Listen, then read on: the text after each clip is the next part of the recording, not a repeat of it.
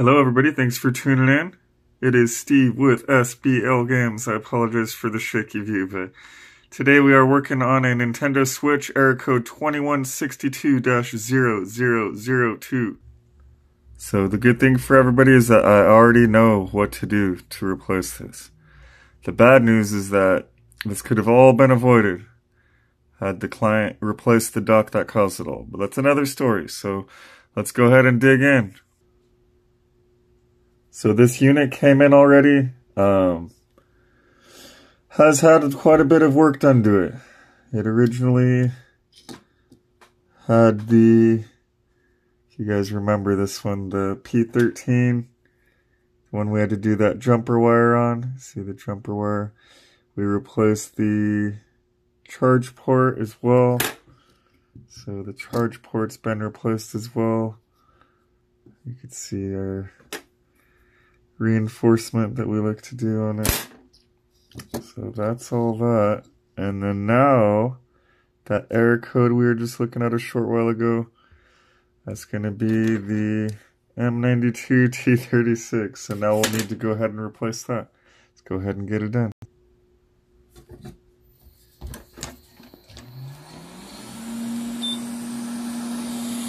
Airflow's a little too high. There we go.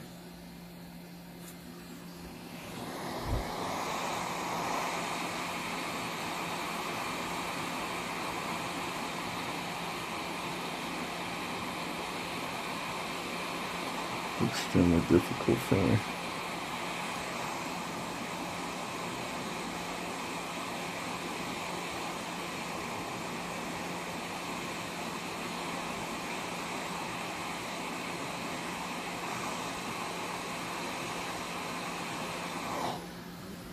There we go.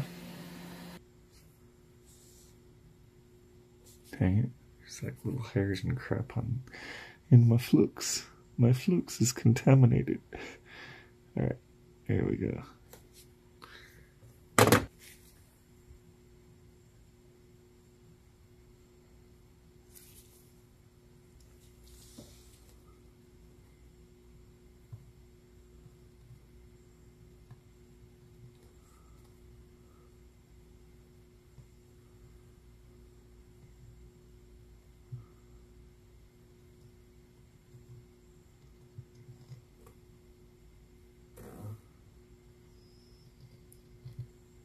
Damn it.